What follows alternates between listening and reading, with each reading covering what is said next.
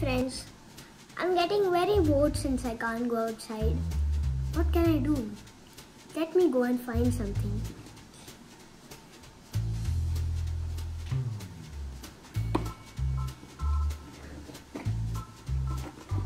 This says that it's a weather station.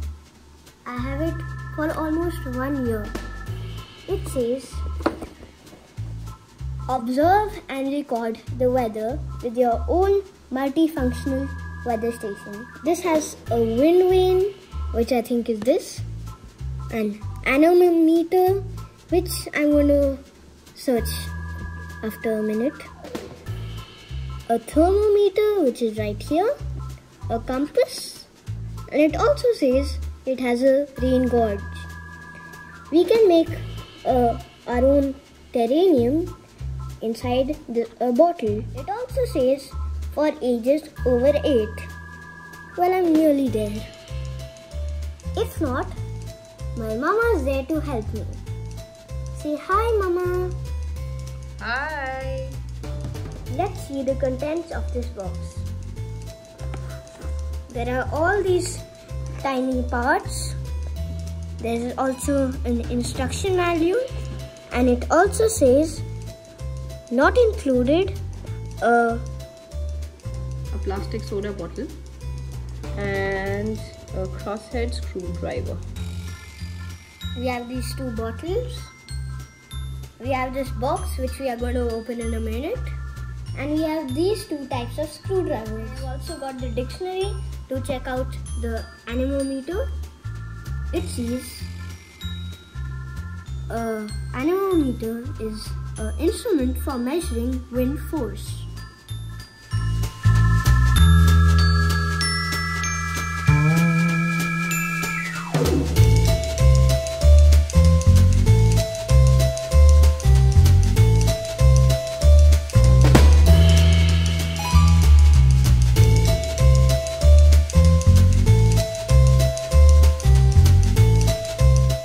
Step is to screw the support column onto the bottle.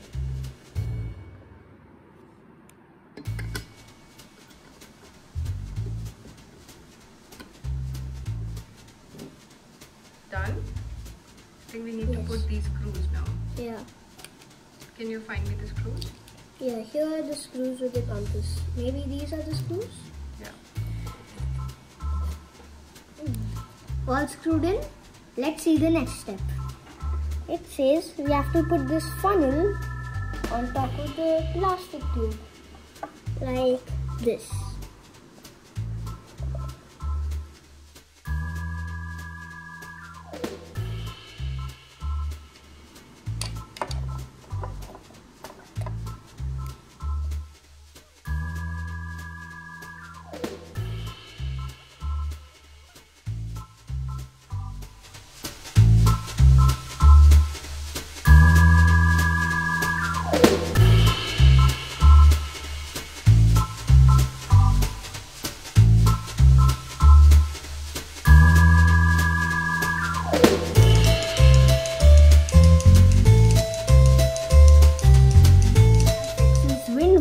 Onto the compass arm. How cool is it?